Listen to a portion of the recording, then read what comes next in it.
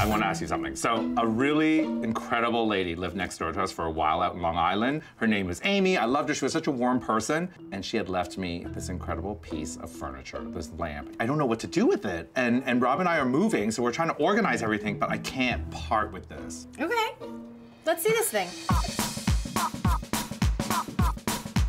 Is that a golf club in his hand? Potentially, yes, but look at that face. How can you say no to that face?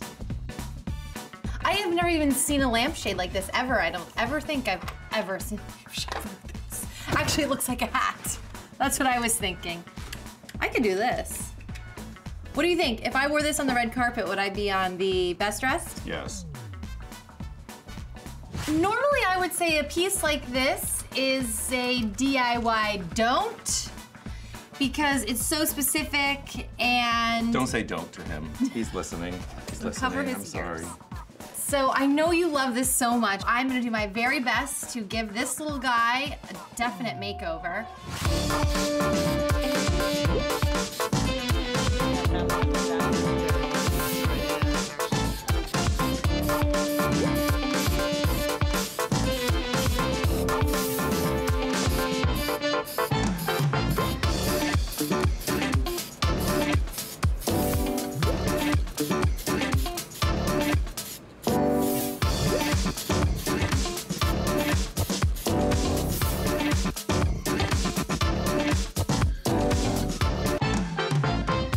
You know that I was a little concerned that this might just be a DI don't, but I actually think he turned out kind of cool. I knew you could do this. I knew. I handed it over. This is amazing. It's amazing. And look at this. I'm glad you like it. I just added a little bit of black spray paint, and then, of course, we changed out that really funky lampshade. And this shade is actually, was $13. $13? Yeah, Really? Super inexpensive. I got it at a discount store, which is great.